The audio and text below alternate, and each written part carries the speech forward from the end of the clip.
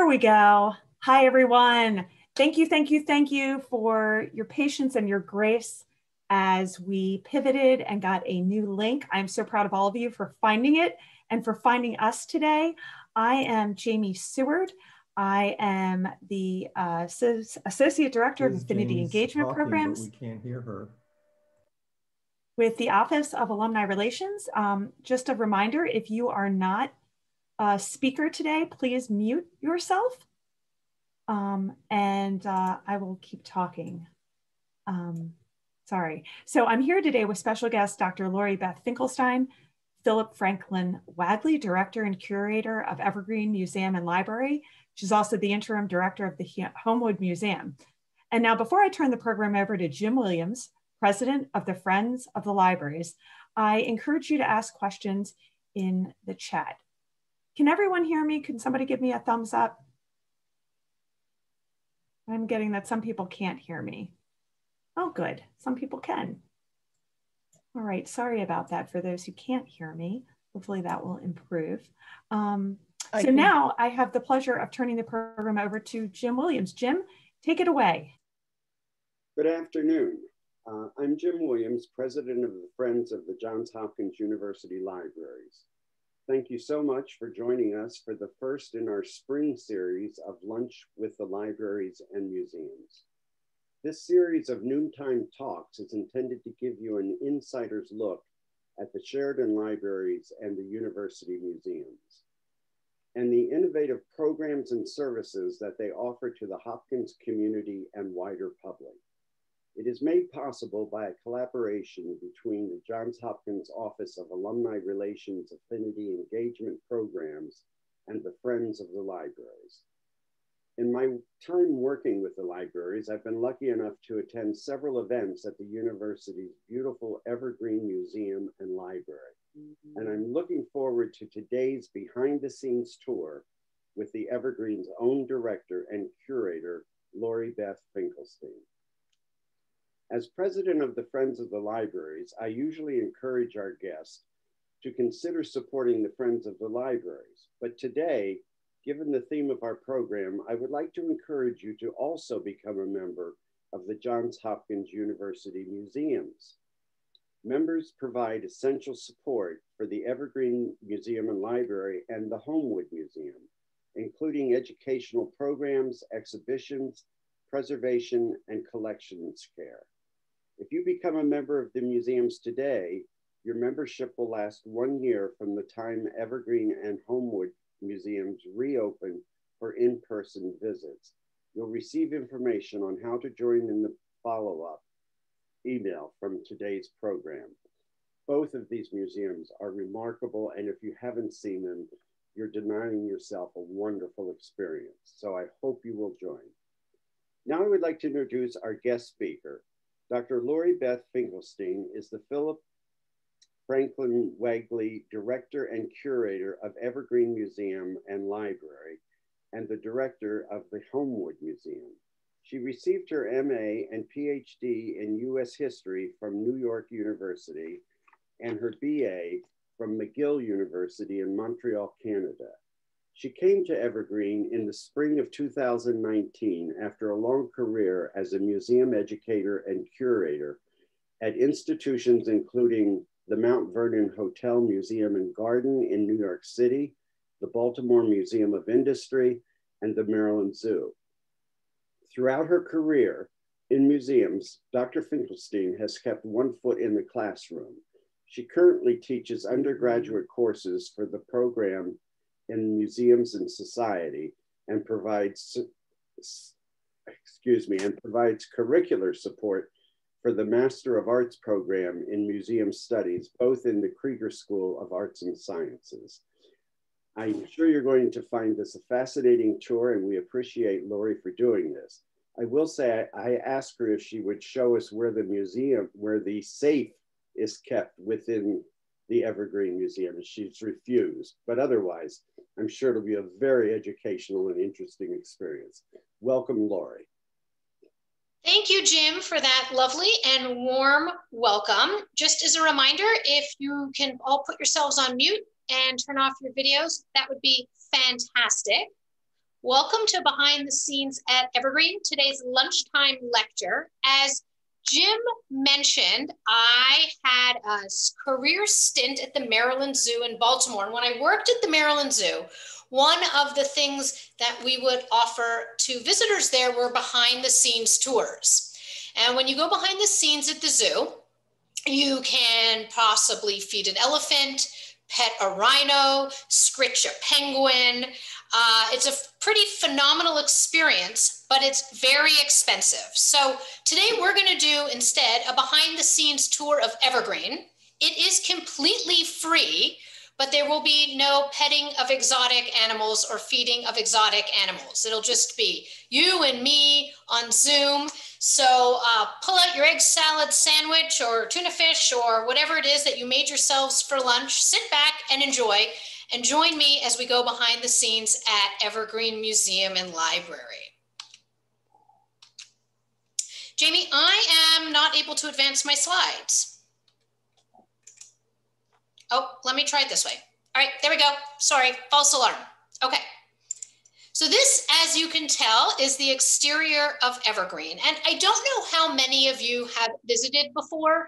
I'm going to give a little bit of some background, but I'm going to give most of this tour thinking that those of you joining us today have some familiarity with the institution. And so if you don't, I'm happy to take questions in the chat at the end. And you're also all welcome to email me. My email address is lfinkelstein@jhu.edu. So you should see my name on your screen, first initial L, and then my last name @jhu.edu. And if we don't get to questions today in the chat, I'm more than happy to have you send me questions via email, and I will be glad to answer them. So here we are at the exterior of Evergreen. Very briefly, it was constructed in 1858 as a country estate for a family named the Broadbent family here in Baltimore, Maryland. And in 1881, the first of two generations of Garrett family members moved into Evergreen. They did major renovations to the house during the two generations that the family lived here. And the family occupied the house between 1881 and 1952. The house was bequeathed to Johns Hopkins University in 1942 when John Work Garrett, the second generation of Garretts to live here, passed away, and his wife remained in the house for another 10 years. And today we operate as a historic house museum. We are owned by Johns Hopkins University, and we have a partnership with the Evergreen House Foundation, which owns many of the works of fine art in the museum. Shh, follow me this way. I've noticed when I give Zooms that I bounce around in my seat a lot, and that's because I'm really a tour guide at heart. I got my foot in the door in the museum profession doing a lot of tours. I've given tours on buses and on boats and on land, and it's really hard for me to sit still while giving a talk, especially a talk that is supposed to mimic a tour. So I'm probably gonna be bouncing in my seat, and that is just me simulating having you with me here at the museum, because honestly, I would love nothing more than to be able to take you all along with me on this virtual tour of Evergreen. I'm probably also gonna overuse that come with me hand gesture. So be patient with me as I acclimate to doing what should be on foot on Zoom. Shh, follow me this way. I'm gonna take you to the staff-only parts of Evergreen. Usually when we think of Evergreen, we think of this. We think of this parlor over here, the double parlor, both sides here, where most of our most beautiful works of fine art are shown. We think of the very famous gold bathroom installed in the house by Alice Whitridge Garrett, the first generation of Garretts to live here in the 1880s.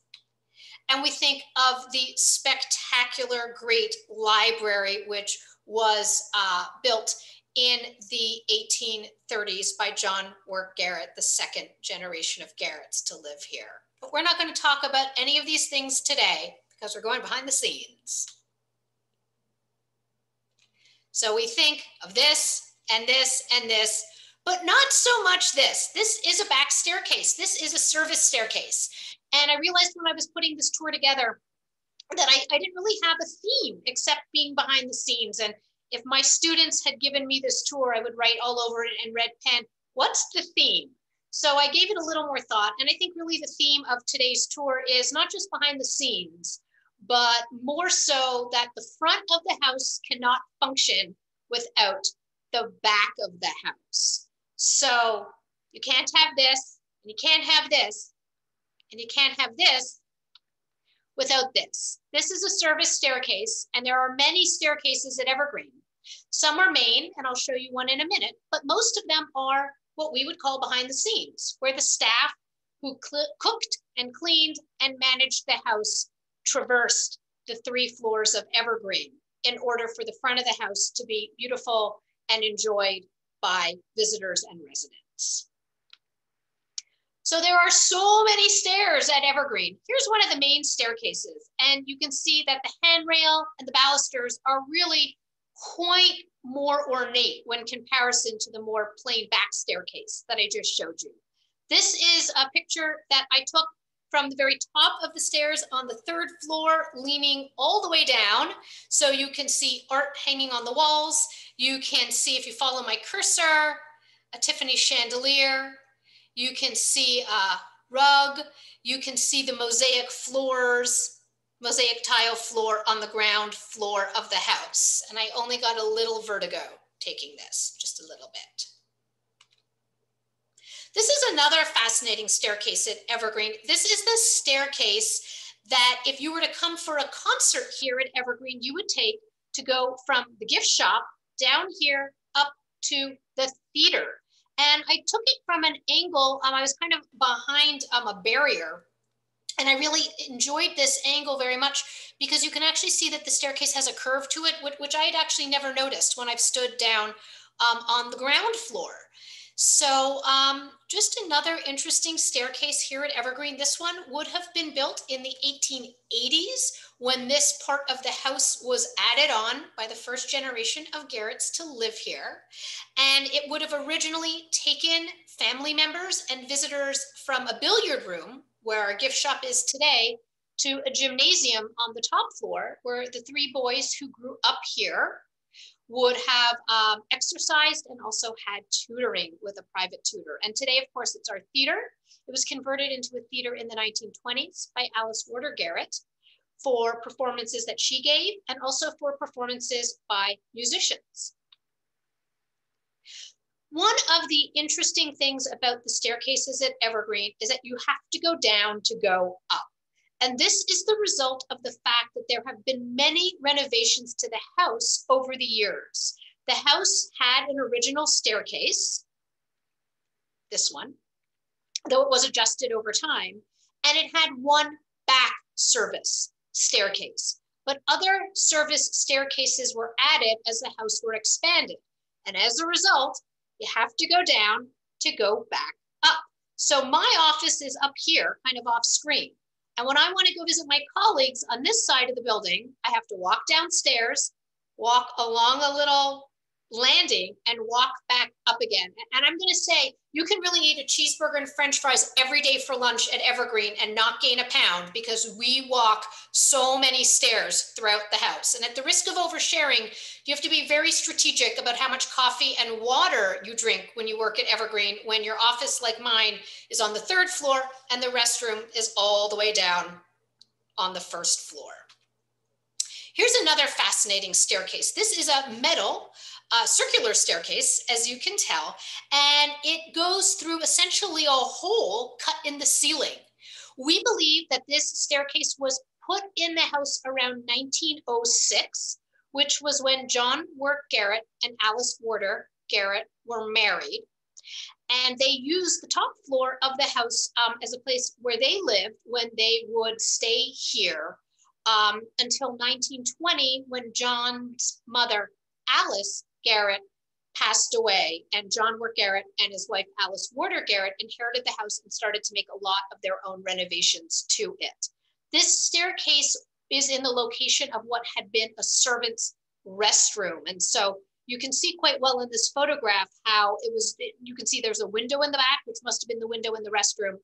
And the staircase just is through a hole right in the ceiling up to the top floor of the house. And when you walk up this staircase, you come to this landing, and then if you put your head up, you see this beautiful stained glass skylight right up above you at the top of the stairs. And then if you turn around and walk down a hallway, you come right in here, which looks remarkably similar to where I'm sitting in this Zoom. So you're doing a bit of a double take. I am in fact in my office here at Evergreen, and this is my office, and it is one of the third floor bedrooms in the original part of the house. Servants' wings. I've mentioned servants a little bit, and I've mentioned servants' staircases, and I'll talk very briefly now about how the servants' part of the house really is truly behind the scenes. So if you were to come for a visit to Evergreen, this is again part of the house that you wouldn't see. I'm showing on the left side of my screen a historic photograph of Evergreen that if you attended some talks that I gave over the summer called Evergreen Exteriors, you would have seen this image. And I spent quite a bit of time during those summer talks explaining how the house expanded over time. And I'm not going to go into too much detail about that today, but I do want to just point out where this oval is, the two different servants' wings to the house, because it's hard to understand how it all functions in terms of staff areas if you don't kind of have an aerial view. So there's actually two servants' wings to the house. There's an older one here, and that's what you're seeing in this photograph on the right side of your screen. And then there's a newer servants' wing that got added later. So the first one was added in the 1880s and the other one in 1906, around the time that the hole got poked in the ceiling to add the circular staircase. So this part here that you see is the older servants' wing shown in the photo here. And again, more staircases, staircases leading out a back door, staircases leading up to a third floor. If you were to come to a performance at Evergreen, you would be looking at our stage, which is essentially on the other side of this wall where my cursor is. And you can access the stage right through here. And our performers use this room right in here as a changing space.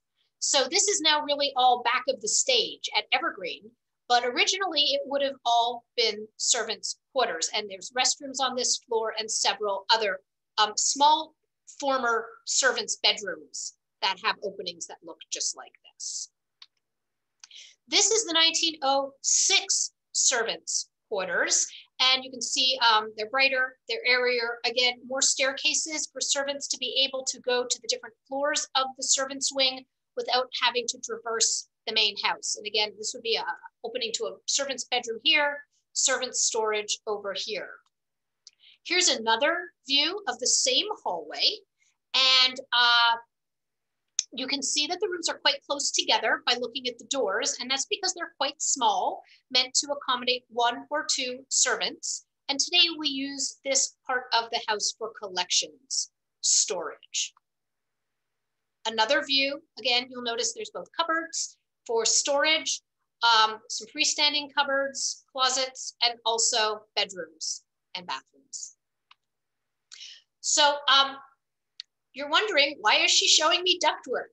This is, to me, a fascinating photograph because I'm taking a picture from the new servants' wing out over the roof of the old servants' wing. We have actually done internally some really interesting talks on the mechanical systems in Evergreen. And you can kind of see a little bit of how we've added air conditioning to Evergreen up here because there actually is some ductwork, but I'm not going to go into that today. But scroll back with me here for a minute. I am taking the picture basically right out of a window over here, looking at this roof line, at the little space that exists between the 1885 servants' wing and the 1906 servants' wing.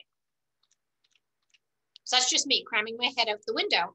And behind me is essentially a hallway that looks like this. More stairs. Come with me on a journey to the third floor. So this is a staircase in the original part of the house. And if you walk up it, you will be here. So we virtually walked through this door together, came down this hallway, And again, we looked up like we did after the circular staircase, and we see this beautiful skylight. This skylight was added to the house by T. Harrison Garrett, first generation of Garretts to live here. He and his wife, Alice Whitridge Garrett, made extensive renovations to the house in the 1880s, including removing chimneys to add this beautiful skylight. This third floor of the house has had multi-purposes over time. It has been used as bedrooms for the children who lived here and servants' space, we believe, by the first family to live here, the Broadbent family, when they originally built the house in the 1850s. This is how this space was, we believe, imagined by T. Harrison Garrett. When he added the skylight, he wanted to convert this top floor of the house into essentially a museum to showcase his collection of prints and rare books. He was a formidable collector and really had hoped for this to be a space to take friends and acquaintances and fellow collectors and showcase his collections. And I would love down the road to really dig into this idea of Evergreen as a museum, not starting in the 1950s when Johns Hopkins and the Evergreen House Foundation start to give tours here, but really going back to the 1880s when T. Harrison Garrett started to conceive of this house as a place to showcase his collections.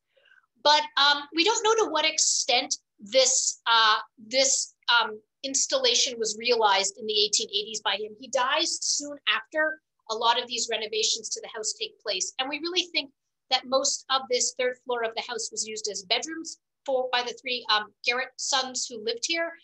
And as I said before, also when the Broadbent family lived here in the 1850s and 1860s as bedrooms for their children and for their servants. They had a much larger family.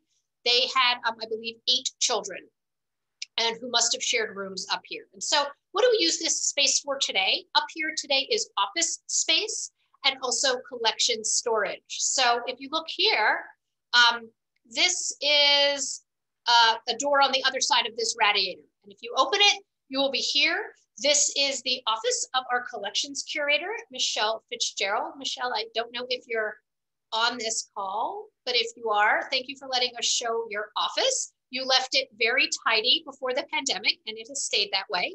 You can see that Michelle was in the process of processing some photos from our photo collection. And we do periodically use this space during quarantine. We come into the museum individually with a lot of social distancing to work on some projects. And I too have been doing some work on the photographs that you see there. So again, this is in the original part of the house. And we're up here on the 3rd floor together in an office. Bathrooms. So many bathrooms at Evergreen. There are 6 full bathrooms and 5 half bathrooms at Evergreen, plus 2 full public restrooms. And when you visit Evergreen, I'm going to scroll back here. Boop. This is the bathroom we show you, the beautiful gold bathroom.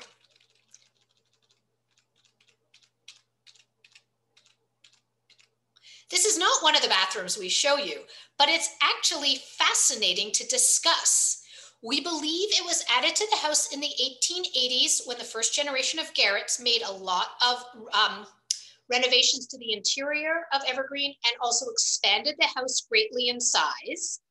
You can see that there are really exquisite, likely Minton tiles all on the walls here, marble, a newer toilet peeking out of the corner, and a stone floor with a beautiful stained glass window. So to orient you a little bit to where this 3rd floor bathroom is in the house, it's, if you're familiar with the outside of the house, you're up here on the 3rd floor, you're right above the gold bathroom. We are fairly certain that the gold bathroom was created in the space of an existing bathroom that was constructed in the original house at Evergreen in the 1850s. It would have been incredible to have indoor plumbing in the 1850s in this house, so it gives you a sign of really the extent to which it was a grand home at the time of its original construction, before any of the additions were even put onto it. So we believe that the gold bathroom, as I said, was constructed in the location of what had already been an extant bathroom in the house. And then the bathroom that I just showed you got added on top of it, possibly in a location that had either been a bedroom or storage space. And then underneath the bathrooms, you see this little bump out. This is the butler's pantry, which is part of, again, these 1880 additions to the house. And it expanded an existing pantry in the house and made it larger. And the tile work in this pantry are quite similar to the tile work up here. And I'm just showing you two different views. So for those of you who visited Evergreen, this is the porte cochere. You would enter here to go to the gift shop on the left. And again, this is the window over here. So we were up there on the third floor of the house. More bathrooms. For those of you who have visited Evergreen, you have likely seen Alice Warder Garrett's bathroom. Alice Warder Garrett was John Wood Garrett's wife. She was the second Alice to live in the house. As I mentioned, the couple got married in 1906, and Alice and her husband lived in the house on and off during John Wood Garrett's diplomatic career, where he served in many different countries. And they settled here more permanently after John Wood Garrett's mother, Alice Whitridge Garrett, dies in 1920.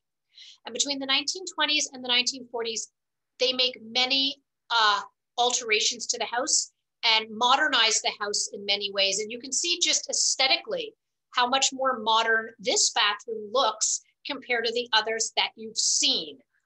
There's very sleek wood paneling, geometric shapes. It's very unadorned. Alice Warder Garrett's taste was the antithesis of the Victoriana that was very much a part of the design of Evergreen when the first generation of Garretts lived here. So this is a much more streamlined aesthetic. And there's a secret door. It looks like all the other doors. Perhaps you think it's a closet door, but it's not. If you walk through this door, you come to another door on the other side of it. And if you open that door, you come to what was a laundry room that today is collections processing. And we've been using this time that we are closed to the public to really dig into a lot of different collections management projects. So some of my behind the scenes photos might look a little messy, but it's really just us doing museum work to make sure that we are caring for our collections in the most careful ways possible. So behind the bathroom, you come to this laundry room space. These would have all been closets used for linens. There's a doorway here that would actually take you out to the roof, a terrace area of the roof.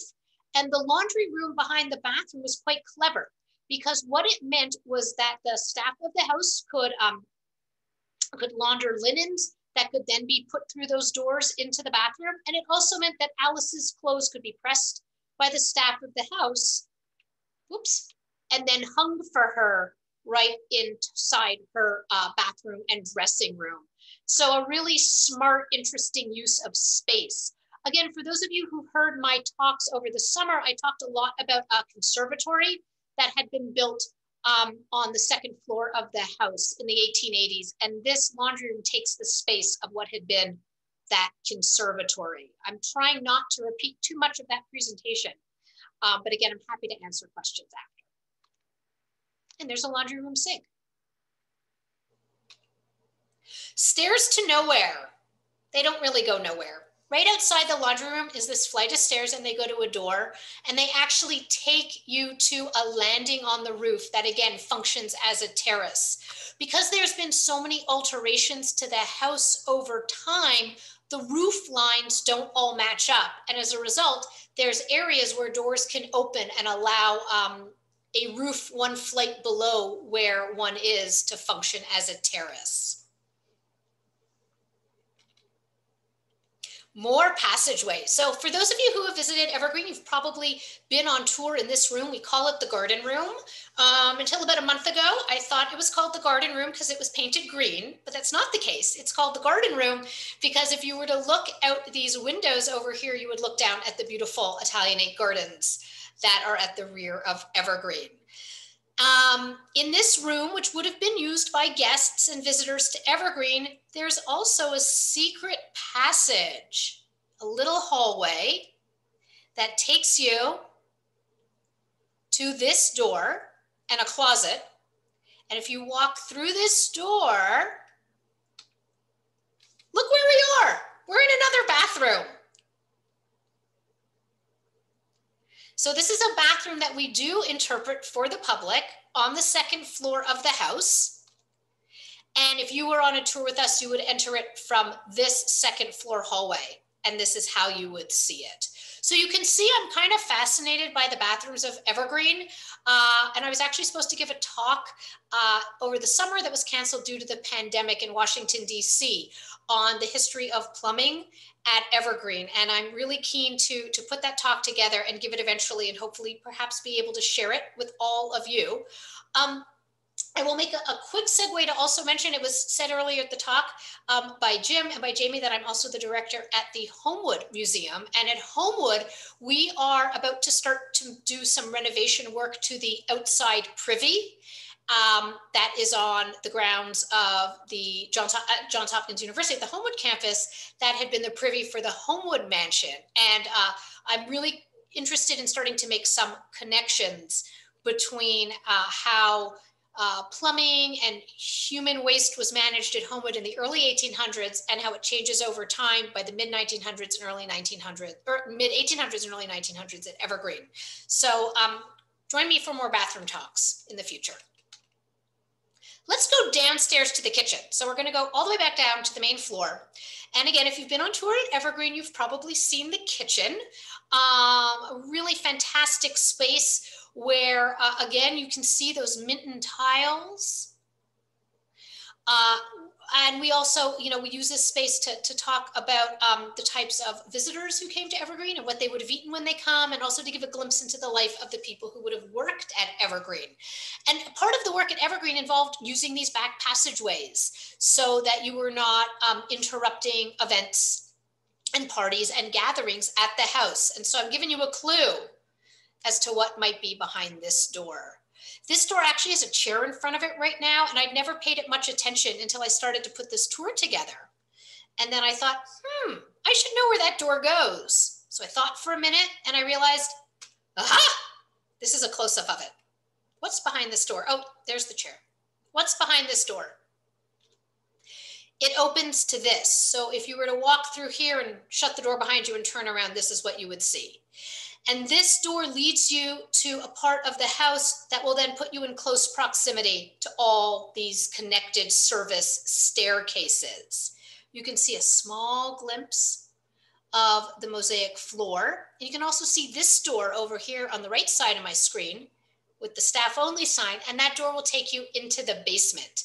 There are multiple basements at Evergreen. I'm not quite ready to do a behind the scenes tours of Evergreen's basements, but maybe we will do that in the future. One thing to help keep the front of the house separate from the back of the house, just as you look at these slides, is the color palette. The back of the house is painted a golden yellow, and the doors are all burgundy. You're not going to use as high quality materials back of the house as you are at the front of the house. So the doors are not wood that has been, that has a finish on it. They're not a sort of very black, thick lacquer paint that you've seen in some of the other doors of the house, perhaps. It's just a more simple paint.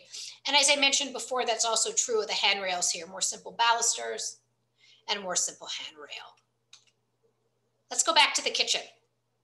So in the kitchen, perhaps if you've ever visited, you've noticed there's this little door that opens.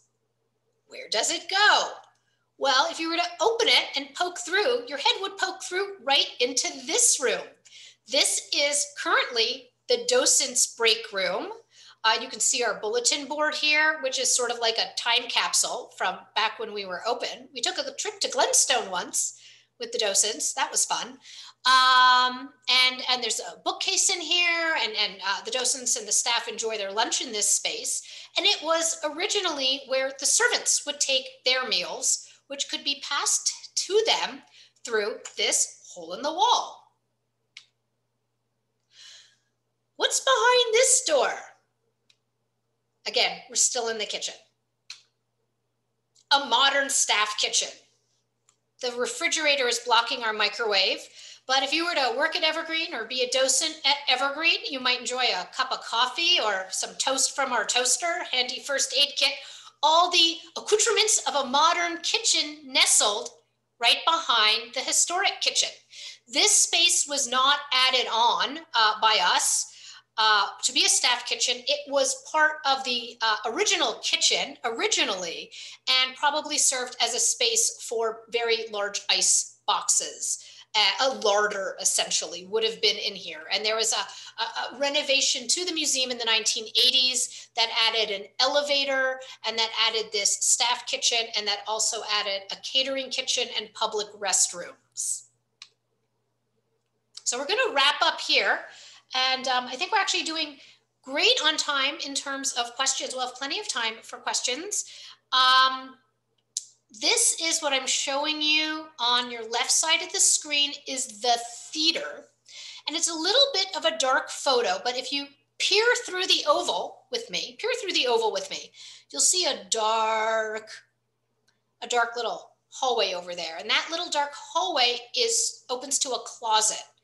And inside that closet is this wood paneling. And you wonder, what is that? Well, first of all, you can see this is where we store the chairs that you sit on when you come for concerts at Evergreen. But lining the walls of this chair closet are these wood lockers. And these would have been the lockers where the three Garrett sons would have stored their belongings, and where perhaps friends and family members joining them in their gymnasium and their bowling alley for a day of fun would have stored their belongings. So I'm going to show you one last photo, which is an original view of what this theater area would have looked like. And if you look closely, you can see what I think are more lockers in the photograph. So let's take a look. I tried to adjust the exposure as best I could. I appreciate that it's hard to see, but same ceiling. I'm going to scroll back in a minute. And to me, this is similar to the lockers that I'm showing you. And this is all the gymnasium equipment that would have been up here in this space that eventually becomes the theater at Evergreen. So that wraps up my behind the scenes at Evergreen tour. No live animals were involved, but hopefully you all enjoyed your lunch and learned a few new things. I'm going to stop sharing my screen now and would be happy to take some questions for a few minutes in the chat. So Lori, I wanted to share that I have been keeping track of many of the questions. So I know sometimes they get lost in the chat. So if it's okay, I'll just ask you the ones I've seen so far, and then we can see what else comes in. So perfect. First of all, are 8-year-old children allowed on a tour of the museum? Children are certainly allowed on the tour of the museum, and I don't know who so kindly teed me up with that question, but we're actually in the process of designing a hands-on art program for children and their families. We had it all ready to launch right before we closed down due to the pandemic, thanks to generous funding from the Maryland State Arts Council, and we will be reviving that program when we reopen. So not only can children come to Evergreen, but children can come to Evergreen and have some really fun hands-on art experiences with us.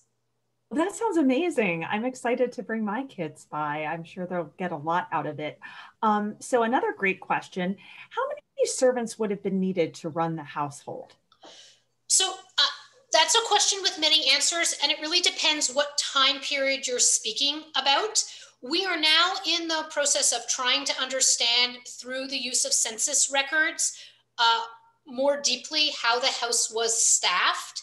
We know that the Broadbent family had about 8 children and I think about 8 servants of their own. And that was when the house was much smaller. So they were probably all living up on that 3rd floor together. When T. Harrison Garrett and Alice Whitridge Garrett lived here with their 3 sons, John being the eldest of them, and Horatio and Robert, there was servants, I don't know how many, but they were only occupying that 1st servants wing.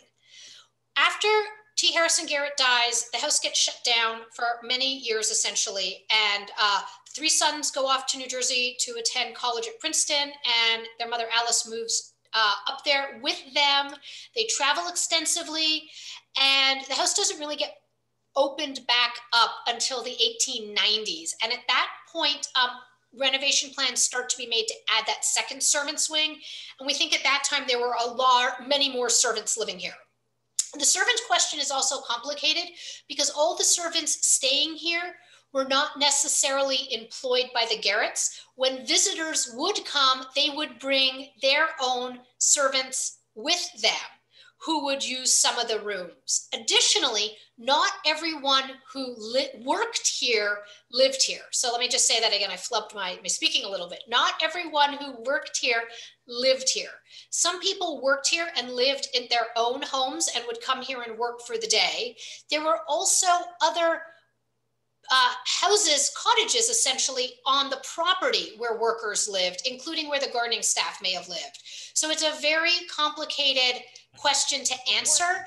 We do know that by the 1840s, especially after John Mark Garrett dies, there's not many people living here as staff. There's a family named the Bresci family who live here.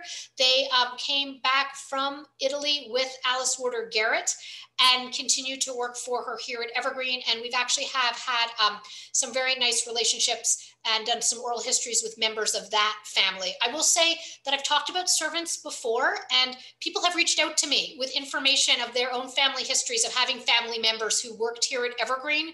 So if you have any of those connections and you want to contact me, we're really curious to learn about all the different families who made this house function. So please reach out to me. Quick question, long answer. Yeah, no, that's a good question. So you mentioned the Broadbents. How did they get their money? So Stephen Broadbent, from what we understand from city directories, was a lottery dealer. Unfortunately, we don't really know what it means to be a lottery dealer in the 1850s and 60s. And there's a fascinating story with the Broadbents as well. He's an English immigrant. We believe the house is built on land that his wife's family owned, and it was part of essentially a development of large estate homes in this part of Baltimore, now the city, then the county. And if you're familiar with the Noyes Alumni House on the Notre Dame campus, just north of us, that house is architecturally very similar to Evergreen, and we suspect were built around the same time period. Well, fascinating.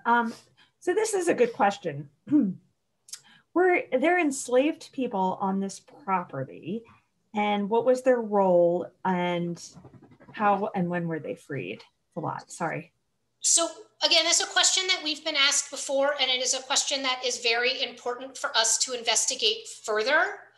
We do not know whether or not the Broadbent family had enslaved individuals with them on this property. There is some very slim evidence that perhaps suggests Stephen Broadbent may have owned an enslaved person, but we're in the process of doing much more research to better understand that and to better understand the nature of the workforce here on this property when the Broadbent family was here in the 1850s and 1860s. Census records indicate that the servants who would have worked for the Broadbents in residence at this house were Irish or English immigrants, but we really need to do more research. And I'm sure many of you are familiar with the fact that Johns Hopkins University has been very fortunate to receive a Mellon grant to investigate our difficult histories and also to look more closely at issues of diversity. And on the Evergreen side, we will be working as partners in that grant to do more research precisely on this question. And next year, we'll hopefully have a research fellow assisting us in that endeavor. The Garrett family does not move onto this property until we think 1880, and they don't own the property until the late 1870s. And by then, of course, slavery had ended in the United States. So it's really a question of investigation for the time period when the house was under ownership by the Broadbent family and by some other individuals as well in the 1850s and 1860s. Well, thank you. So I want to pivot now and ask you some questions about the house itself. Was the kitchen always in the house? So good question. Yes, we believe there was always a kitchen in that vicinity of the house that I showed you today, but it was not that original kitchen. I'm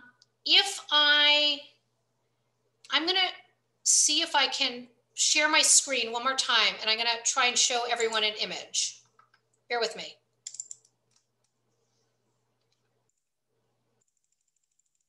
So if you travel back with me across 32 slides very fast without getting seasick.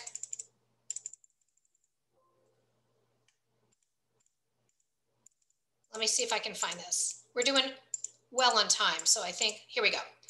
Okay, so it's a little hard to tell in this photo. And when I give an architectural talk, I usually go into more detail on this. But if you look here, okay, this is the original block of the house. And you can see there's a little piece that juts off the back of that block. That little piece, it's not the width of the whole house. That little piece off the back is likely where all the service functions of the original house built in the 1850s lived. I am not certain it was always 2 stories. I think it might have been 1 story. And back there is where you would have had a kitchen and other service areas of the house.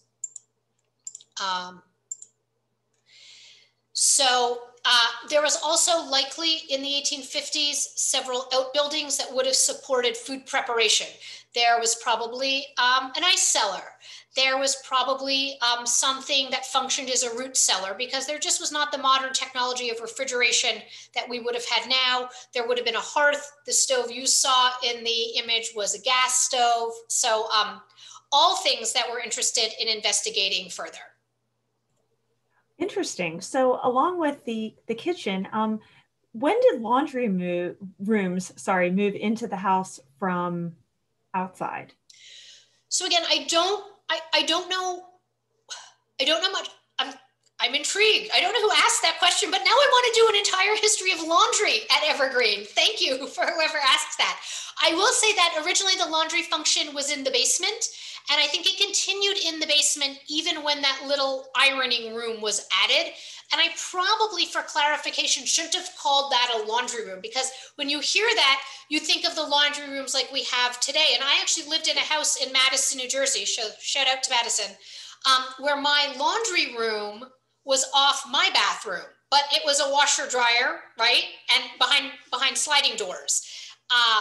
But even in the 1920s, you would not have been able to use that small space to address all your laundry needs, especially for a house this size, which would have had a tremendous amount of linens that needed to be washed and pressed. We today have a washer dryer actually in the basement at Evergreen and an ironing board. And we have a great story that we'll share with you all at a happy hour sometime about our laundry room at Evergreen. I'm not going to go into it now. I'm just chuckling to myself. So we actually still use the basement as a laundry room here at Evergreen. And that room I showed you would have been much more of like I would call it a pressing room or an ironing room, which is not something we have as much anymore today. I'll say really quickly, I remember when I was a kid growing up, my grandmother in her house had an ironing board that was behind a little door. And you open the door and the ironing board plopped down right in the kitchen. Which goes to show even in the 50s and 60s, whenever that house was built, how much more ironing we do than today, because I don't think houses are built with those anymore. No, that's fascinating. I love that we're getting into the nitty gritty of like what everyday life might have been like. I will crawl down any rabbit hole you all let me. I have one little rabbit hole for you. Did spouses use the same bathrooms and bedrooms?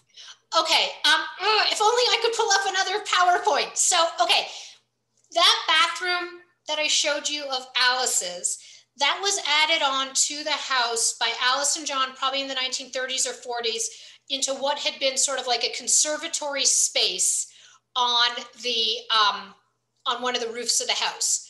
At the far end of that hall, so at the far end of the hall where that bathroom is, at the other end was what would have been John's bathroom, which was built into what had probably been a small study at the end of the hall.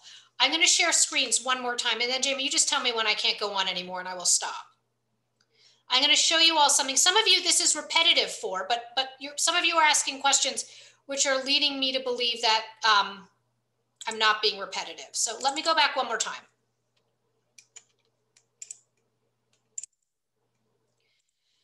So if you look closely at this picture, you see two little bump outs right where my cursors are.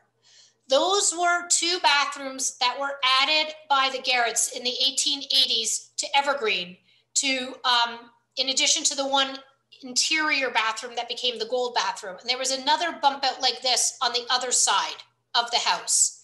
The two on this side of the house get removed in the 1930s when they start to do, and 40s when they start to do renovations to add on the library.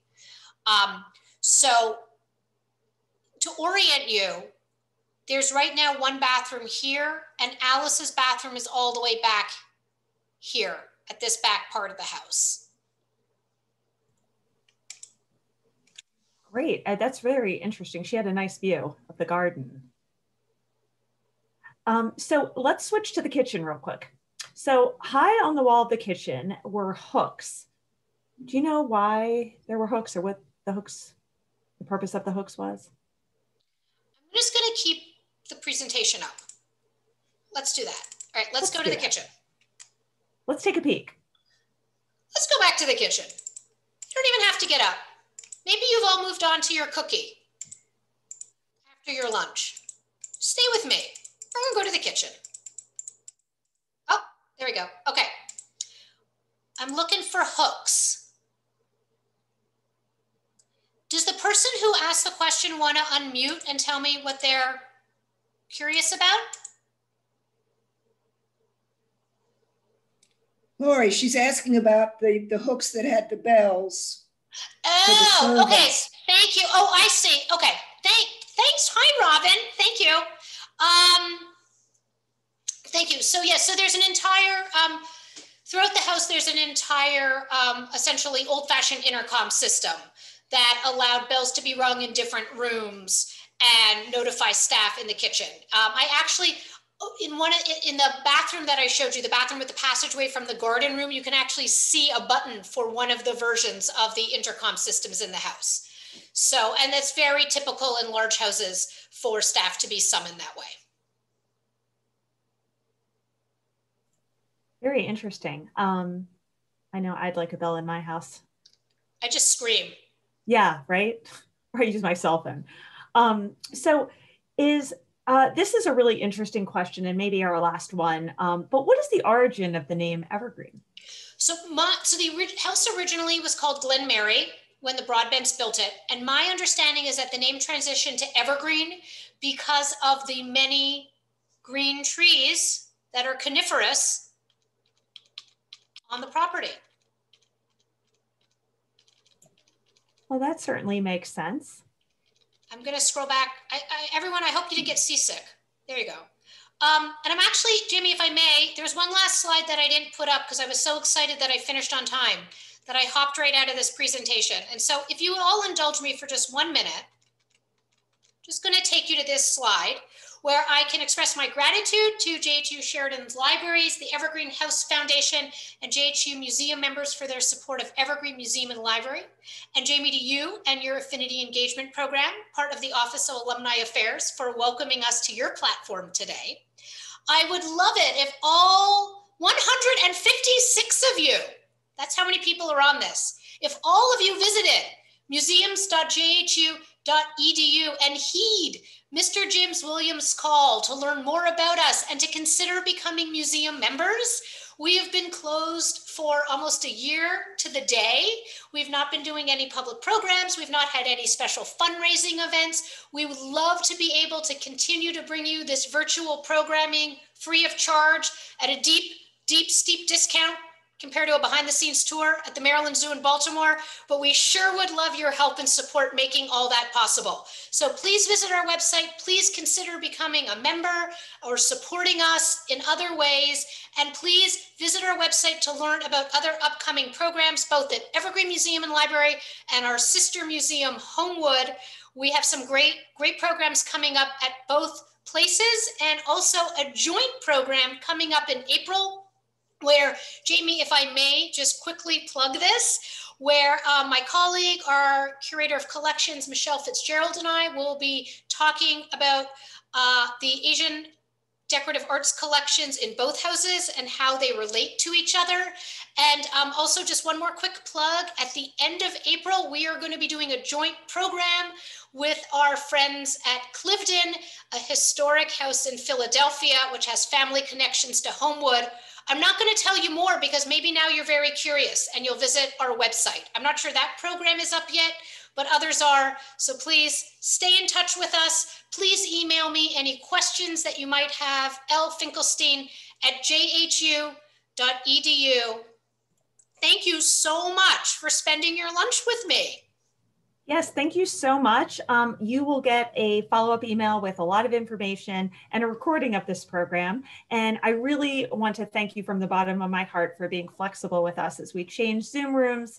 Hopefully it didn't inconvenience you much, if at all, and we appreciate your time. We appreciate Dr. Lori Beth Finkelstein and her time and talent this afternoon. And we wish you a safe, happy, wonderful weekend. And hopefully we'll see you at some of our programs soon. Thanks so much, everyone. Thank you.